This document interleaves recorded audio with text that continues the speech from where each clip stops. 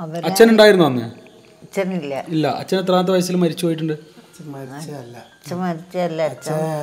അച്ഛന് ഇതേപോലെ ഒരു ആക്സിഡൻ്റ് ആയിട്ട് അച്ഛൻ്റെ പണം തട്ടിപ്പറിച്ചിട്ട് ആരോടിച്ച് തലക്കടിച്ചു. അപ്പോൾ അടിച്ചതിന് ശേഷം മാനസിക രോഗമായിപ്പോയി, മെൻ്റലായിപ്പോയി. ഞങ്ങൾ ലാസ്റ്റ് കുതിരവട്ടത്തൊക്കെ ചികിത്സ മെഡിക്കൽ കോളേജ് മാനസികാരോഗ്യ കേന്ദ്രത്തിൽ ചികിത്സിച്ചുകൊണ്ടിരിക്കുന്ന സമയത്തും അച്ഛൻ ഞങ്ങളുടെ അടുത്ത് മിസ്സിങ് ആയതാണ്. 13 കൊല്ലമായി ആളെ കണ്ടു കിട്ടിയിട്ടില്ല, ഇതുവരെ മിസ്സിങ് ആണ്.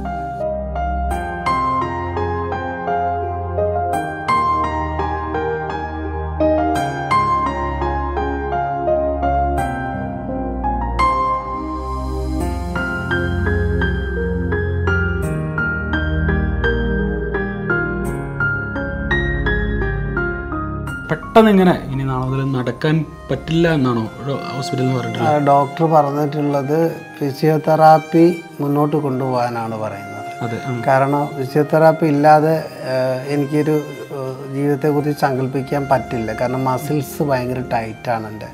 അപ്പോൾ അതിനിപ്പോൾ വലിയൊരു ഓപ്പറേഷനൊക്കെ ഇനി അതിന് നിൽക്കത്തില്ലെങ്കിൽ ഇനി വലിയൊരു ഓപ്പറേഷനാണ് പറഞ്ഞേക്കുന്നത്.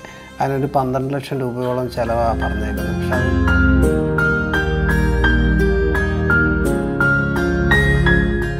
ഞാൻ ലാലേട്ടനെ കണ്ട ഉടനെ ഞാൻ സത്യം പറഞ്ഞാൽ എനിക്കൊന്നും സംസാരിക്കാൻ തോന്നിയില്ല. അദ്ദേഹം ഇങ്ങോട്ടാണ് എന്നോട് ഓരോ കാര്യങ്ങൾ ഇങ്ങോട്ട് ചോദിച്ചത്.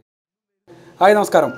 നമ്മളെ യൂട്യൂബ് ചാനലിൽ കുറേ അധികം ആളുകളെ ഞാൻ നിങ്ങളെ മുന്നിലേക്ക് എത്തിച്ചിട്ടുണ്ട്. അതൊക്കെ നിങ്ങൾ സ്വീകരിച്ചിട്ടുണ്ട് എന്നുള്ളതാണ്. കുറച്ച് ദിവസങ്ങൾക്ക് ശേഷം ഞാൻ വീണ്ടും ഒരു വീഡിയോ ആയിട്ട് നിങ്ങളെ മുന്നിലേക്ക് എത്തിയിരിക്കുകയാണ്. ഞാനിപ്പോൾ ഉള്ളത് കോഴിക്കോട് ജില്ലയിലെ ചെറുപ്പ എന്ന് പറഞ്ഞിട്ടുള്ള സ്ഥലത്താണ്. രാജീവൻ എന്ന് പറഞ്ഞിട്ടുള്ള ഒരു വ്യക്തിയുടെ വീട്ടിലേക്കാണ്. ആൾക്ക് നടക്കാൻ പറ്റില്ല, ആൾ വീൽ ചെയറിലാണുള്ളത്. അദ്ദേഹത്തിൻ്റെ കുറച്ച് വിശേഷങ്ങൾ നിങ്ങൾ മുന്നിലേക്ക് എത്തിക്കാൻ വേണ്ടി വന്നതാണ്.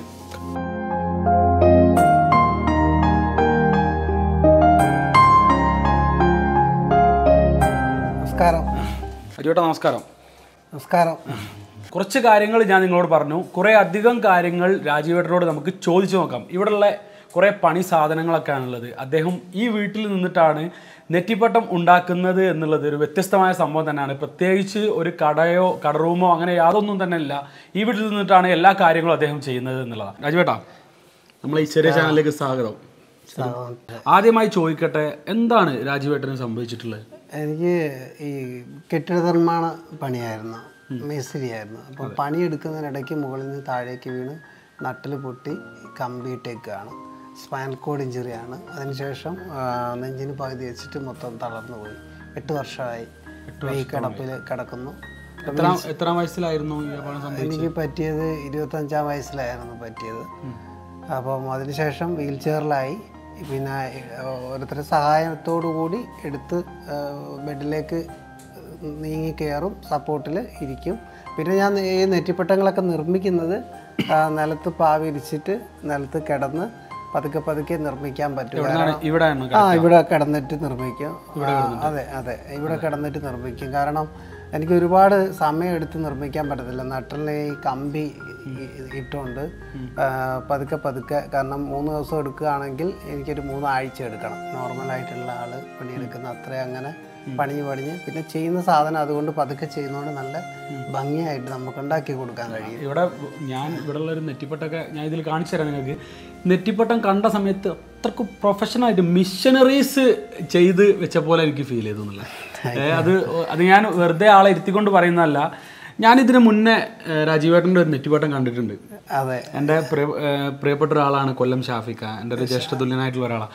അദ്ദേഹത്തിൻ്റെ വീട്ടിലെത്തിയ സമയത്ത് ഞാൻ അവിടെ ഒരു നെറ്റിപ്പട്ടം കണ്ടു. അദ്ദേഹം എന്നോട് പറഞ്ഞു ഇന്ന വ്യക്തിയാണ് അത് ഉണ്ടാക്കിയെന്ന് പറഞ്ഞു. തീർച്ചയായിട്ടും ഷാഫിക്ക് കൊടുക്കാൻ കഴിഞ്ഞതിൽ വളരെ സന്തോഷം. കാരണം അദ്ദേഹത്തിൻ്റെ പാലുകാച്ചിൻ്റെ സമയത്തായിരുന്നു അദ്ദേഹത്തിൻ്റെ സുഹൃത്ത് വന്ന് വാങ്ങിയത്. എന്നോട് വീഡിയോ കോളിൽ സംസാരിച്ചു. വീട്ടിൽ തന്നെ ഉണ്ട്. ആ വീട്ടില് നമ്മൾ ഇരിക്കുന്ന ആ സ്ഥലത്ത് തന്നെ അതിങ്ങനെ തൂക്കി വെച്ചിട്ടുണ്ടല്ലോ. തീർച്ചയായിട്ടും എൻ്റെ ഒരു അഭിപ്രായം പറയുകയാണെങ്കിൽ ഇനി ഒരു 50 വർഷം ആ വീട് അവിടെ ഉണ്ടെങ്കിൽ, ഷാഫിക്കേണ്ടതായിട്ട് അവിടെ ഉണ്ടെങ്കിൽ അത് അവിടെ തന്നെ ഉണ്ടാവുന്നുള്ളതാണ്. പിന്നെ ഏറ്റവും വലിയെന്ന് വെച്ചാൽ എനിക്ക് കോമഡി ഉത്സവത്തിലെ മിഥുൻ ചേട്ടന് കൊടുക്കാൻ കഴിഞ്ഞിട്ടുണ്ട്. ഒരുപാട് സെലിബ്രിറ്റികൾക്ക് എനിക്ക് കൊടുക്കാൻ കഴിഞ്ഞിട്ടുണ്ട്. കാരണം എൻ്റെ അവസ്ഥ കണ്ടിട്ട് എൻ്റെ വീട്ടിൽ വന്നിട്ടുണ്ട് എല്ലാവരും. സുരഭി ചേച്ചി, നമ്മുടെ സുരഭി ലക്ഷ്മി ചേച്ചി, വിനോദേട്ടൻ ഒക്കെ ഭയങ്കര സപ്പോർട്ടാണ്. അതാണ് ഇപ്പോൾ ഞാൻ പറഞ്ഞുകൊണ്ട് വരുന്ന ഒരു കാര്യമാണ്. എൻ്റെ ഒരു മനസ്സിലുള്ളത് രാജീവേട്ടൻ കോമഡി ഉത്സവത്തിലുണ്ട്, അതുപോലെ കുറച്ച് ആൾക്കാരറിയാം. ഇവിടെ വന്നപ്പോൾ ഞാൻ കാണുന്നത് ലാലേട്ടൻ്റെ കൂടെയൊക്കെ ഉള്ള രാജീവേട്ടനെ കാണുന്നത്. അത് ലാലേട്ടന് കൊടുക്കാൻ സാധിച്ചു എനിക്ക് നെറ്റിപ്പട്ടം. ലാലേട്ടന്, സുരഭി ചേച്ചിക്ക്. എന്നിട്ട് ലാലേട്ടൻ എന്താണ് പറഞ്ഞത് നെറ്റിപ്പട്ടം കൊടുത്തത്? അയ്യോ, ലാലേട്ടന് എന്താ പറയാ, വളരെ സന്തോഷത്തോടു കൂടി. നമ്മൾ കണ്ടിട്ടില്ല എൻ്റെ വീൽ ചെയർ എന്നെ എടുക്കാനും വീൽ ചെയർ സ്റ്റെപ്പ് ആ സ്റ്റേജിലേക്ക് കയറ്റാനും ഒക്കെ അവിടെ തള്ളിക്കണ്ട് നടക്കാനൊക്കെ ലാലേട്ടനായിരുന്നു. ലാലേട്ടനാണ് തീർച്ചയായിട്ടും എല്ലാം ഹെൽപ്പ് ചെയ്തത്. കാരണം അതിന്റെ ഫോട്ടോസൊക്കെ അതിന്റെ ഫോട്ടോസൊക്കെ ഞാൻ സൂക്ഷിച്ച് വെച്ചിട്ടുണ്ട്. അതേപോലെ തന്നെ അനുമോളേച്ചി, ഈ സിനിമ അവരൊക്കെ ഇവിടെ ഒരുപാട് എൻ്റെ ഈ അവസ്ഥ കണ്ടിട്ടാട്ടോ. നമ്മളെ ഈ ഒരു അവസ്ഥ, ഈ കിടന്ന് ഈ ഒരു വലിയൊരു സർജറി ചെയ്തിട്ടും എനിക്ക് അടങ്ങാൻ പറ്റാതെ കുറേ നേരം ഇരുന്ന് കഴിഞ്ഞാൽ പെയിനാണ്. അപ്പം ആ ഒരു ഞാൻ ഇങ്ങനെയുള്ള ചെയ്ത് ജീവിക്കുന്നതിനാണ് ഇവരെല്ലാവരും എനിക്ക് സപ്പോർട്ട് ചെയ്ത് തരുന്നത്. അതുപോലെ ഇത് എന്താ സംഭവം? ഇത് രാമച്ചത്ത് ചെയ്യുന്ന ഗണപതി. അപ്പോൾ ഇതേപോലുള്ള സംഭവങ്ങളും ഇതിൻ്റെ കൂടെ ചെയ്യുന്നുണ്ട്. അതേപോലെ കഥകളീൻ്റെ തല, ഇതെല്ലാം നമ്മൾ ഇവിടെ കിടന്ന് എന്നാൽ കഴിയുന്ന രീതിയിൽ കുറേ സമയം എടുത്ത് നിർമ്മിച്ചെടുക്കുന്ന സാധനങ്ങളാണ് ഇതെല്ലാം. ഇതെല്ലാം നോക്കണം. ഇതുപോലത്തെ സംഭവങ്ങളൊക്കെ നമ്മൾ എവിടെയെങ്കിലുമൊക്കെ യാത്ര പോകുമ്പോൾ കിട്ടാറുണ്ട് എന്നല്ലാതെ ഞങ്ങൾക്ക് തോന്നുന്നു കേരളത്തിൽ ചിലപ്പോൾ ഇതുപോലെ ഉണ്ടാക്കുന്ന വേറെ ആരുണ്ടോ? ഉണ്ടാവും. എനിക്ക് അതിനെക്കുറിച്ച് അറിയില്ല. ഇതെങ്ങനെയാണ് രാജീവേട്ടൻ ഇതിലേക്ക് എത്തിയത്? അല്ല, എനിക്ക് ആന പ്രേമിയാണ് ഞാൻ. അതിലാണ് ഞാൻ ആദ്യം യൂട്യൂബിൽ കണ്ട് പഠിക്കാൻ ശ്രമിച്ച സമയത്ത് എൻ്റെ സുഹൃത്ത് വഴി ബിജു എന്ന് പറയുന്ന നമ്മുടെ ഒരു സുഹൃത്തുണ്ട് ആറാമയിലെ, അദ്ദേഹം ഇത് പറഞ്ഞ ഉടനെ എനിക്ക് വന്ന് കാണിച്ചു തന്ന് പഠിച്ചതാണ്. അത് അത്ര ഡേഞ്ചർ അവസ്ഥയിൽ ഞാൻ പഠിക്കുന്നത് എന്ന് പറഞ്ഞാൽ എനിക്ക് മുന്നോട്ട് ജീവിക്കാനൊരു നിവൃത്തിയില്ല എന്ന് കാണുന്ന സമയത്താണ് അദ്ദേഹം വന്ന് ഇത് പഠിപ്പിക്കുന്നത്. ഇതാണ് രാജീവേട്ടൻ ഉണ്ടാക്കിയിട്ടുള്ള ഞാൻ അവിടെ കണ്ടതിൽ വെച്ച് ഏറ്റവും വലിയ നെറ്റിപ്പട്ട ഇതാണ്. ഇതിലും വലുതാണെങ്കിലും അദ്ദേഹം ഉണ്ടാക്കി തരുട്ടോ. ഇതിൽ ഫുൾ പവർ സാധനമാണെന്നുള്ളതാണ്. ക്വാളിറ്റിൻ്റെ കാര്യത്തിലൊന്നും ഒരു കോംപ്രമൈസ് ഇല്ല. ഞാൻ വിചാരിച്ചത് മുത്തിങ്ങനെ ഒട്ടിച്ച് വെച്ചാണ്. ഇത് ഒരു നിലക്കും പുറത്ത് പോകാത്ത രീതിയിൽ സ്ട്രോങ് ആയിട്ടാണ് എന്താ പറയുക ഈ നെറ്റിപ്പട്ടൊക്കെ ഉള്ളത് എന്നുള്ളതാണ്. നല്ല ക്വാളിറ്റി ഉള്ള സാധനം. നമ്മളെ മലയാളികൾ ഏറ്റവും വലിയൊരു പ്രത്യേകത എന്താണെന്ന് വെച്ചാൽ പുറത്ത് വലിയ ഷോപ്പുകളിലൊക്കെ പോയിട്ട് വായിൽ തോന്നുന്ന റേറ്റ് എത്ര ആണെന്ന് നോക്കാതെ കുറേ അക്കങ്ങൾ കൂടുതലുള്ളത് വാങ്ങി യാതൊരു പ്രശ്നവുമില്ലാതെ യൂസ് ചെയ്യുന്ന ആൾക്കാരാണ്. നമ്മളെ ഇടയിൽ ഉള്ള ആളുകൾ ഇതുപോലത്തെ ഹൈ ക്വാളിറ്റി ഉള്ള സാധനങ്ങൾ ഉണ്ടാക്കുന്നത് പലരും ശ്രദ്ധിക്കാറില്ല എന്നുള്ളതാണ്. തീർച്ചയായിട്ടും ഇതൊന്ന് ശ്രദ്ധിച്ചു നോക്കുക. രാജീവേട്ടൻ്റെ നമ്പർ ഇതിൻ്റെ കൂടെ തന്നെ വെച്ചിട്ടുണ്ട്. നിങ്ങൾ തീർച്ചയായിട്ടും എല്ലാവരും തന്നെ വാങ്ങി സഹായിക്കുക എന്നുള്ളതാണ്. പിന്നെ എടുത്ത് പറയേണ്ടതെന്ന് വെച്ചാൽ ഈ നാടിനെ കുറിച്ച് പറയുമ്പോൾ നമ്മൾ ഇവിടെ ജാതിയോ മതമോ പാർട്ടിയോ ഒന്നുമില്ല. കാരണം എന്ന് വെച്ചാൽ എല്ലാവരും ഒത്തുചേർന്നാണ്. അതെ, അത് ഈ നാടിൻ്റെ ഒരു പ്രത്യേകതയാണ്. കാരണം എന്ന് വെച്ചാൽ എല്ലാവരും എന്തൊരാപത്ത് ഒരാൾക്ക് വന്നാലും എന്ത് കാര്യത്തിനും പാർട്ടിയൊന്നും നോക്കാതെ ഒത്തുചേർന്ന് നിന്നിട്ട് ചെയ്യും. കാരണം അങ്ങനെയാണ് എനിക്ക് വീടായാലും എന്നെ ഇങ്ങനെ ആക്കിയതും അങ്ങനെ തന്നെയാണ്. അതിന് എത്ര നന്ദി പറഞ്ഞാലും നമുക്ക് നാട്ടുകാരോട് തീരില്ല. പെട്ടെന്ന് ഇങ്ങനെ ഇനി നാളെ മുതൽ നടക്കാൻ പറ്റില്ല എന്നാണോ ഹോസ്പിറ്റലിൽ പറഞ്ഞിട്ടുള്ളത്? ഡോക്ടർ പറഞ്ഞിട്ടുള്ളത് ഫിസിയോതെറാപ്പി മുന്നോട്ട് കൊണ്ടുപോകാനാണ് പറയുന്നത്. കാരണം ഫിസിയോതെറാപ്പി ഇല്ലാതെ എനിക്കൊരു ജീവിതത്തെക്കുറിച്ച് സങ്കല്പിക്കാൻ പറ്റില്ല. കാരണം മസിൽസ് ഭയങ്കര ടൈറ്റാണ് എൻ്റെ. അപ്പോൾ അതിനിപ്പോൾ വലിയൊരു ഓപ്പറേഷനൊക്കെ ഇനി അതിന് നിൽക്കത്തില്ലെങ്കിൽ ഇനി വലിയൊരു ഓപ്പറേഷനാണ് പറഞ്ഞേക്കുന്നത്. അതിനൊരു 12 ലക്ഷം രൂപയോളം ചിലവാണ് പറഞ്ഞേക്കുന്നത്. പക്ഷെ അതൊന്നും നമുക്ക് സ്വപ്നം കാണാൻ പോലും പറ്റാത്തൊരു സ്ഥിതിയാണ്. രാജീവേട്ടൻ ഇപ്പോൾ താമസിക്കുന്ന ഈ വീട് ഈ ചെറുപ്പയിലെ നല്ല മനസ്സുള്ള ജാതിയോ മതമോ ഒന്നും നോക്കാതെ മനുഷ്യരായി ജീവിക്കുന്ന നല്ലവരായിട്ടുള്ള ആളുകൾ സഹകരിച്ചത് കൊണ്ട് മാത്രമാണ് ഈ ഒരു വീട് ഇവിടെ സെറ്റായിട്ടുള്ളത്. ഒരുപാട് സംഘടനകളും ഉണ്ട്. ഒരുപാട് സംഘടനകളും ഒക്കെ ചേർന്നിട്ടാണ് ഈ ഒരു വീട് സെറ്റാക്കി. ഇപ്പോൾ രാജീവേട്ടൻ്റെ ഈ വീട്ടിലേക്ക് കയറിയ സമയത്ത് രാജീവേട്ടൻ്റെ കുറേ പണി സാമഗ്രികളൊക്കെ ഇങ്ങനെ നിൽക്കുന്നുണ്ട്. ഇവിടെ നിന്നിട്ടാണ് സത്യം പറഞ്ഞാൽ രാജീവേട്ടൻ ഈ പണികളെല്ലാം ചെയ്യുന്നത് എന്നുള്ളതാണ്. ഇങ്ങനൊരു അപകടം സംഭവിച്ചാൽ മതി ഇനി അങ്ങോട്ട് ജീവിതം എങ്ങനെയാകും എന്നാലോചിച്ചപ്പോൾ ടെൻഷൻ ഉണ്ടായിരുന്നു ശരിക്കും. ആദ്യം ടെൻഷൻ വളരെ ഉണ്ടായിരുന്നു. കാരണം ഡോക്ടർ പറഞ്ഞ കേട്ടപ്പോൾ ഒരുപാട് ടെൻഷൻ ഉണ്ടായിരുന്നു. ഇപ്പോഴും ഉണ്ട് 4 ചുമരിന്റെ ഉള്ളിൽ ജീവിക്കുന്ന ആൾക്കാരുണ്ട് ഇഷ്ടം പോലെ. ഒരുപാട്. അതുകൊണ്ടാണ് ഞാൻ ആ ചോദ്യം ചോദിക്കാൻ കാരണം. അങ്ങനെ ഉണ്ട്. അപ്പോൾ അങ്ങനെയാണ് നമ്മൾ ഈ ജോലി കണ്ടെത്തിയതും. പിന്നെ ജനങ്ങൾ നമ്മളെ കൈവിടില്ല എന്ന് നമ്മളെ അവരെ കൂടെ തന്നെ ചേർത്ത് പിടിക്കാൻ വേണ്ടിയിട്ടും കൂടിയാണ് ഞാൻ ഈ തൊഴിൽ ഇത് ചെയ്യുന്നത്. നമ്മൾ ഇത്രയും കാലം സിനിമകളിൽ കണ്ട ഒരു വ്യക്തി, അദ്ദേഹത്തിന്റെ ശബ്ദം പോലും നമുക്ക് എന്തെന്നില്ലാത്ത രോമാഞ്ചിഫിക്കേഷൻ വരുന്നൊരു സംഭവം. ഫസ്റ്റ് ലാലേട്ടൻ അങ്ങനെ കണ്ട സമയത്ത് എന്താണ് ഇവിടെ തോന്നിയത്? എന്താ ഒരുപാട് സംസാരിക്കണമെന്നുണ്ടായിരുന്നു എനിക്ക് അദ്ദേഹത്തെ കാണുന്നതിന് മുമ്പ് തന്നെ. എൻ്റെ അടുത്ത് സുരഭി ലക്ഷ്മി ചേച്ചി എന്നോട് പറഞ്ഞ് രാജീവൻ എന്ത് വേണമെങ്കിലും സംസാരിക്കുക, ലാലേട്ടന് സിമ്പിളാണ് എന്നൊക്കെ പറഞ്ഞു വെച്ചിട്ടുണ്ടായിരുന്നു. അപ്പോൾ അതേപോലെ വിനോദേട്ടനൊക്കെ പറഞ്ഞിട്ടുണ്ടായിരുന്നു. അപ്പോൾ ഞാൻ ലാലേട്ടനെ കണ്ട ഉടനെ ഞാൻ സത്യം പറഞ്ഞാൽ എനിക്കൊന്നും സംസാരിക്കാൻ തോന്നിയില്ല. അദ്ദേഹം ഇങ്ങോട്ടാണ് എന്നോട് ഓരോ കാര്യങ്ങൾ ഇങ്ങോട്ട് ചോദിച്ചത്. വരുന്നില്ല. കാരണം നമ്മൾ അമ്മ സംഘടനയിലേക്കാണ് എന്നെ ക്ഷണിച്ചത്. രാജീവേട്ടന് നല്ലൊരു മിമിക്രിക്കാരനും കൂടിയാണ്. അപ്പം കുറച്ച് മിമിക്രി നമുക്ക് കേൾക്കണ്ടേ? രാജീവേട്ടൻ്റെ ഒരു സ്പെഷ്യൽ ഐറ്റംസ് ഒന്നുമല്ല. നമ്മൾ ഇങ്ങനെ കിടക്കുമ്പോൾ അങ്ങനെ ചെറുതായിട്ടൊക്കെ കിടന്ന് ചെയ്യുന്നത്. അപ്പോൾ ഒരുപാട് പ്രാക്ടീസ് ഒന്നും ഇപ്പം ഇല്ല. കാരണം ഈ മിമിക്രിയും നെറ്റിപ്പട്ട ഉണ്ടാക്കുന്നതൊക്കെ ശരിക്കും ഈ അപകടം സംഭവിക്കുന്നതിന് മുന്നേ അതിന് ശേഷമാണ് ഇതൊക്കെ ഉണ്ടെന്ന് എനിക്ക് കണ്ടെത്താൻ കഴിഞ്ഞത്. ചില ആളുകൾ പറയുന്ന ഒരു ഡയലോഗ് ഉണ്ട്, ഇതൊക്കെ ജന്മനാ കിട്ടുന്നതാണ്. അങ്ങനല്ല സംഭവം അല്ലേ? അത് അല്ല, കാരണം നമ്മൾ മൈക്ക് പിടിക്കുന്ന തന്നെ നമ്മൾ കോമഡി ഉത്സവത്തിൻ്റെ ഫ്ലോറിലാണ് ഫസ്റ്റ് സ്റ്റേജ്.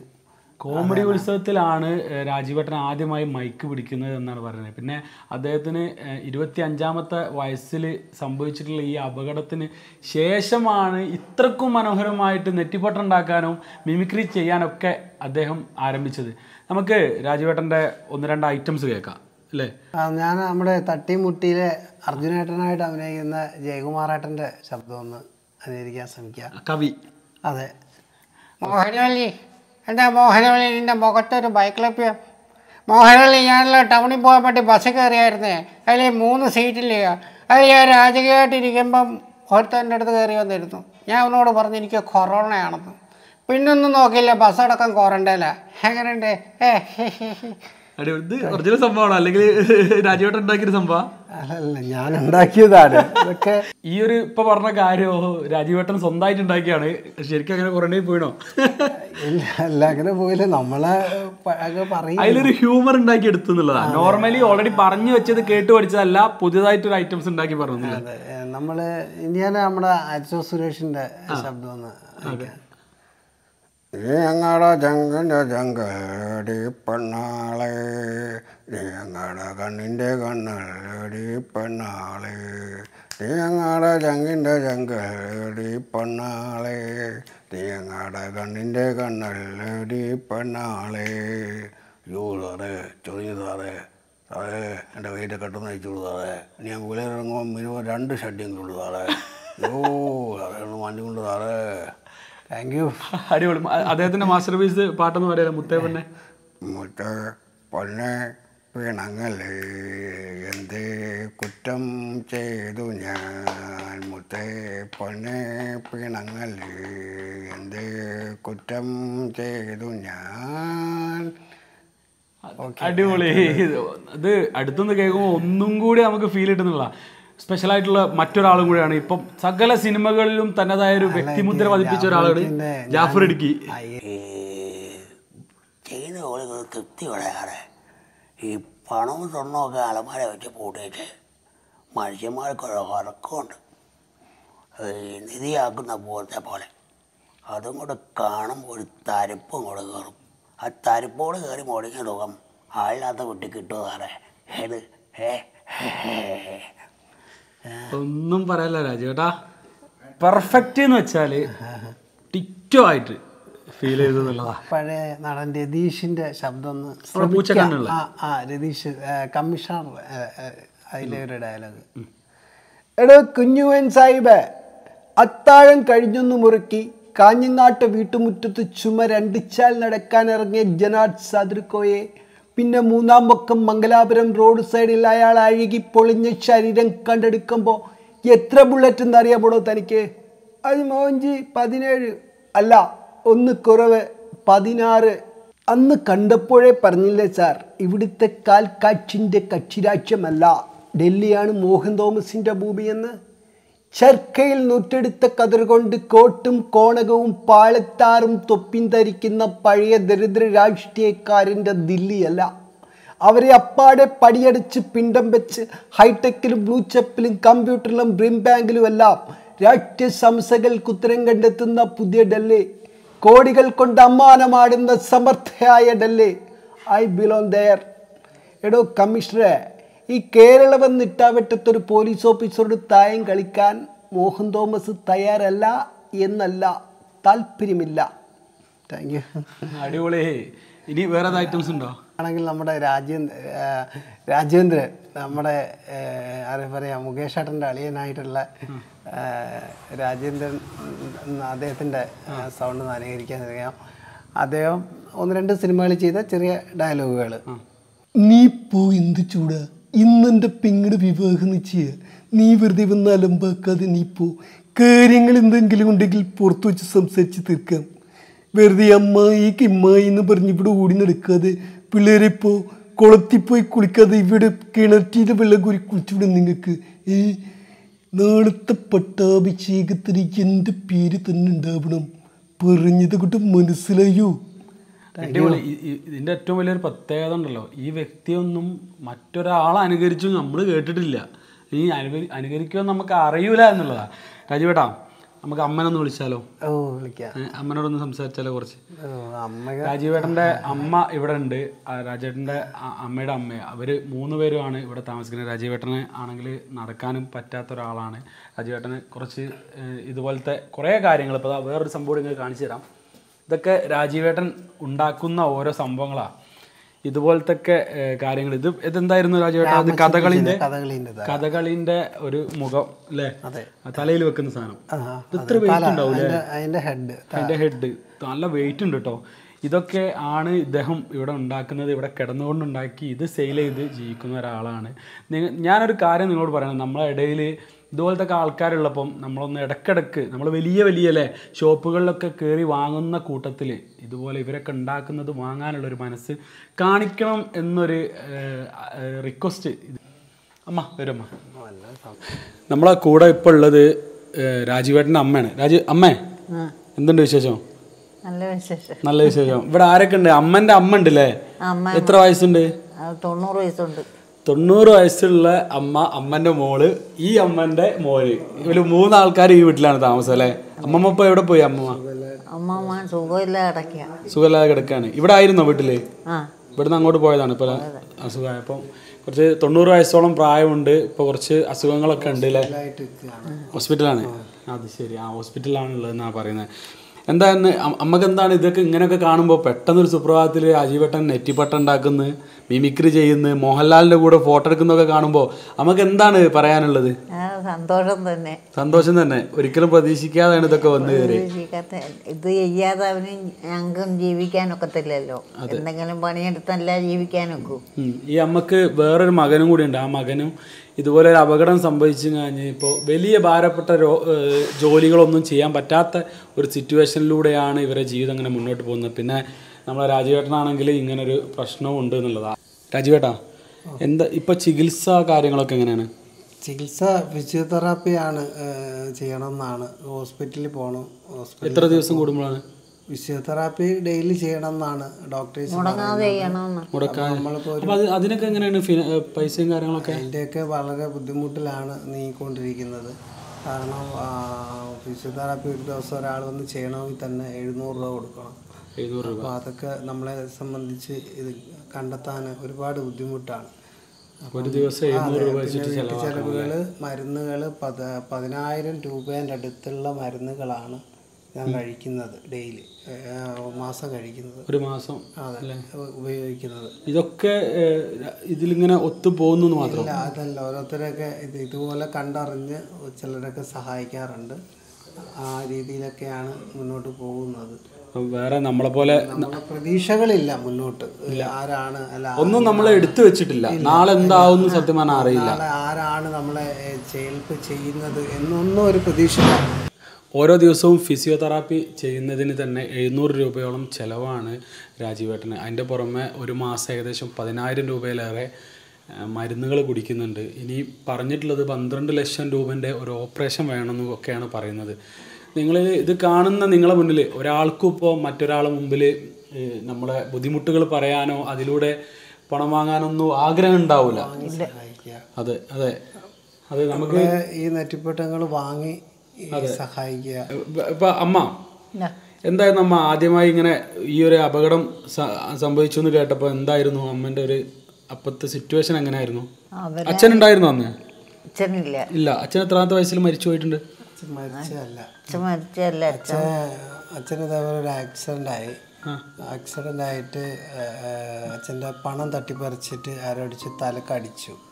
അപ്പോൾ അടിച്ചതിന് ശേഷം മാനസിക രോഗമായിപ്പോയി, മെൻ്റലായിപ്പോയി. ഞങ്ങൾ ലാസ്റ്റ് കുതിരവട്ടത്തൊക്കെ ചികിത്സ മെഡിക്കൽ കോളേജ് മാനസികാരോഗ്യ കേന്ദ്രത്തിൽ ചികിത്സിച്ചുകൊണ്ടിരിക്കുന്ന സമയത്തും അച്ഛൻ ഞങ്ങളുടെ അടുത്ത് മിസ്സിങ് ആയതാണ്.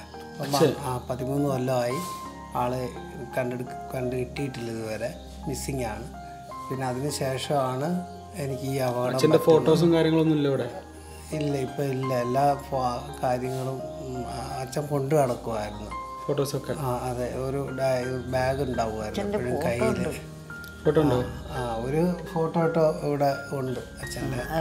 അപ്പം പിന്നെ എന്ന് വെച്ചാൽ അച്ഛന് ഈ ഇതിൻ്റെ ഹാർട്ടിൻ്റെ അസുഖമുള്ള ഒരാളാണ്. 10 അടി പോലും നടക്കാൻ പറ്റാത്തൊരു വ്യക്തിയായിരുന്നു. പക്ഷെ ഞങ്ങൾക്ക് എന്ത് സംഭവിച്ചു എന്ന് ഇതുവരെ ഒരുപാട് ഒരു പോലീസ് സ്റ്റേഷനിൽ അന്വേഷണങ്ങളൊക്കെ നടന്നായിരുന്നു. First കണ്ടുകിട്ടായിട്ട് case ഒഴിവായതാണ്. എത്ര വർഷമായി ഇപ്പോൾ? 13 വർഷമായി. 13 വർഷമായിട്ട് 13 കഴിഞ്ഞു അല്ലേ? സത്യം പറഞ്ഞിട്ടുണ്ടെങ്കിൽ നമ്മൾ കേൾക്കാത്ത കുറേ കഥകൾ കൂടി ഉണ്ട് എന്നുള്ളതാണ് ഇവരെ ചുറ്റിപ്പറ്റി. ഇതൊക്കെ പുതിയ കാര്യങ്ങളാണ്. ശരിക്കും പറഞ്ഞപ്പോൾ തന്നെ നമ്മൾ തന്നെ ആകെ ഷോക്കായി പോയി എന്നുള്ളതാണ്. അമ്മ, ഈ സമയത്ത് ഇപ്പോൾ അച്ഛനിങ്ങനെ ഒരു ബുദ്ധിമുട്ടിൽ ഇങ്ങനെ പോയി എന്നുള്ളത് പറഞ്ഞു. അതിനുശേഷം പെട്ടെന്ന് മകന് ഇങ്ങനെ ഒരു അപകടം സംഭവിച്ചു എന്നൊക്കെ കേട്ട സമയത്ത് വീടെല്ലാം നോക്കിക്കൊണ്ട് രാജീവേട്ടനായിരുന്നു. അതിന് മുന്നേ അപകടം ചേട്ടൻ സംഭവിച്ചിട്ടുണ്ട്. അച്ഛനുള്ളപ്പോഴും അവൻ തന്നെ എല്ലാം വീട്ടിൽ ചെയ്യുന്നത്. രാജീവേട്ടൻ 14 വയസ്സിൽ പണിക്കിറങ്ങിയതാ രാജീവേട്ടൻ. 14 വയസ്സിൽ ജോലിക്കിറങ്ങിയ ഒരു വ്യക്തിയായിരുന്നു രാജീവേട്ടൻ. 25ാമത്തെ വയസ്സിലാണ് രാജീവേട്ടൻ ഇങ്ങനെ ഒരു അപകടം സംഭവിച്ചിട്ടുള്ളത്. ഈ അപകടം സംഭവിച്ച സമയത്ത് അമ്മ എവിടെയായിരുന്നു? ഞാൻ വീട്ടിലുണ്ടായിരുന്നു. എന്നെ അറിയിച്ചില്ല. ഞാൻ 2 ദിവസം കഴിഞ്ഞാ അറിഞ്ഞ്. ടെൻഷനായി പോയി കേട്ടപ്പോൾ. എന്തായാലും ഇത് പെട്ടെന്ന് തന്നെ ഫിസിയോതെറാപ്പിയും കാര്യങ്ങളൊക്കെ ചെയ്ത് ഞാൻ ക്ലിയർ ആവട്ടെ എന്ന് പ്രാർത്ഥിക്കുക എന്നുള്ളതാണ്. ആരും ഇല്ല. എൻ്റെ കഴ കഴിഞ്ഞാലുള്ള കാര്യം അപ്പോൾ ഇതെല്ലാം ആരുമില്ലാത്തവർക്ക് ദൈവം ഉണ്ടാവും. ഇതെല്ലാം നമ്മൾ ഒരു ടെൻഷനും കൂടാതാണ് ഞാൻ ഇതുണ്ടാക്കുന്നതും മിമിക്രി ചെയ്യുന്നതും. ഇതൊക്കെ നമ്മൾ എന്താ പറയുക, മറ്റുള്ളവരിലേക്ക് ജനങ്ങളിലേക്ക് ഇറങ്ങി ചെല്ലാൻ വേണ്ടിയിട്ടാണ്. കയ്യിലുള്ള പണം തട്ടിയെടുക്കാൻ ആരോ മർദ്ദിച്ചു. അതെ, പുറത്ത് ബസ് സ്റ്റാൻഡിൽ വെച്ചിട്ടായിരുന്നു. ബസ് സ്റ്റാൻഡിൽ വെച്ച് തലക്കടിക്കുകയും ആ പണം എടുത്തു പോയതിൻ്റെ പേരിൽ അദ്ദേഹത്തിന് പെട്ടെന്ന് ഒരു മാനസികമായിട്ട് കുറച്ച് ബുദ്ധിമുട്ടുണ്ടാവുകയും കുതിരവട്ടം പോലെയുള്ള ഹോസ്പിറ്റലിലൊക്കെ ഏൽപ്പിക്കുകയൊക്കെ ചെയ്തിട്ടുണ്ടായിരുന്നു. പക്ഷേ യാദൃശ്ചികമായിട്ട് അദ്ദേഹം ഇപ്പോൾ മിസ്സിംഗ് ആണ്. ഏകദേശം 13 വർഷമായിട്ട് രാജീവേട്ടൻ്റെ അച്ഛനെ കാണുന്നില്ല. രാജീവേട്ടൻ്റെ അച്ഛൻ്റെ ഫോട്ടോ ഞാൻ അവിടെ താഴെ കൊടുക്കാം. അതും ഈ കൂട്ടത്തിലില്ലേ, എവിടെയെങ്കിലും കാണുകയാണെങ്കിൽ അച്ഛനാണല്ലോ അല്ലേ. അപ്പോൾ അതിന് ആ കാലം മുതലേ എല്ലാ കാര്യങ്ങളും ചെയ്തുകൊണ്ടിരുന്ന രാജീവേട്ടന് ഒരുപാട് ബുദ്ധിമുട്ടിലൂടെയാണ് ഇപ്പോൾ സഞ്ചരിച്ചു കൊണ്ടിരിക്കുന്നത്. അമ്മ, ഇതുപോലെ അമ്മക്ക് എന്താ പറയാനുള്ളത്? എനിക്ക് പ്രത്യേകിച്ച് പറയാനൊന്നുമില്ല. ഇതൊക്കെ തന്നെ ഉള്ളൂ. എല്ലാവരും ഉണ്ട് അമ്മ, ഒന്നുകൊണ്ട് പേടിക്കണ്ട. തീർച്ചയായിട്ടും എല്ലാവരും കൂടെ ഉണ്ട് അല്ലേ. ബാക്കി ദൈവം എന്തെങ്കിലുമൊക്കെ കണ്ടിട്ടുണ്ടോ? പെട്ടെന്ന് തന്നെ ഒരുപാട് ആൾക്കാർ ഫിസിയോതെറാപ്പിയൊക്കെ ചെയ്ത് ക്ലിയറായി പോകുന്നുണ്ട്. ഒരു നടക്കാനുള്ള ഒരു രീതിയിലേക്ക് ദൈവം മാറ്റട്ടെ എന്ന് ആത്മാർത്ഥമായിട്ട് പ്രാർത്ഥിക്കുക, ആശംസിക്കുകയൊക്കെയാണ്. എന്താ ഒന്ന് ഇപ്പോൾ നമ്മളൊരു സാഡ് കാര്യമല്ലേ പറഞ്ഞു, ഒന്ന് സന്തോഷിപ്പിക്കാൻ രണ്ടുപേരും പാട്ട് പാടിയാലോ? പാട്ടവന് അറിയത്തില്ല. ഇല്ല, അമ്മ പാടുമല്ലോ അല്ലേ? എനിക്കറിയത്തില്ല. അമ്മ പാടുന്നു പറഞ്ഞല്ലോ അവിടെ. പാട്ടിന്റെ ഒരക്ഷരം പോലും എനിക്കറിയത്തില്ല. നമ്മുടെ തട്ടിമുട്ടിയിലെ ജയകുമാറേട്ടൻ, അർജുനേട്ടനായിട്ട് അഭിനയിക്കുന്ന ജയകുമാറേട്ടൻ പാടുന്ന ഒരു കവിതയുണ്ട്. അമ്മാവ, ഞാൻ അമ്മാവനെ ചെയ്യാൻ ഒരു കവിത എഴുതിയിട്ടുണ്ട്. അമ്മയുടെ അരികല്ലേ ഇപ്പം മോഹനളിൻ്റെ കയ്യിലല്ലേ കൊടുത്തേക്കുന്നത്. ഈ കവിത അമ്മാവന് ഇഷ്ടപ്പെടും. അമ്മാവനൊന്ന് കേട്ടു നോക്ക്. കശുമാവ് പൂത്തപ്പോൾ കുളക്കോഴി ചോദിച്ചു മാധേവൻ അമ്മാവനെവിടെ. കശുമാവ് പൂത്തപ്പോൾ കുളക്കോഴി ചോദിച്ചു മാധേവൻ അമ്മാവനെവിടെ. മലമൂട്ടിൽ കടവിലെ വാറ്റുകാർ ചോദിച്ചു മാധേവൻ അമ്മാവനെവിടെ. മലമൂട്ടിൽ കടവിലെ വാറ്റുകാർ ചോദിച്ചു മാധേവൻ അമ്മാവനെവിടെ. എടവന ഷാപ്പിലെ കറിക്കാരി ചോദിച്ചു മാധേവൻ അമ്മാവനെവിടെ. എടവന ഷാപ്പിലെ കറിക്കാരി ചോദിച്ചു മാധേവൻ അമ്മാവനെവിടെ. ചാലിങ്കൽ വളവിലെ കുഞ്ഞമ്മ ചോദിച്ചു ആ പഴനാറി മാധേവനെവിടെ.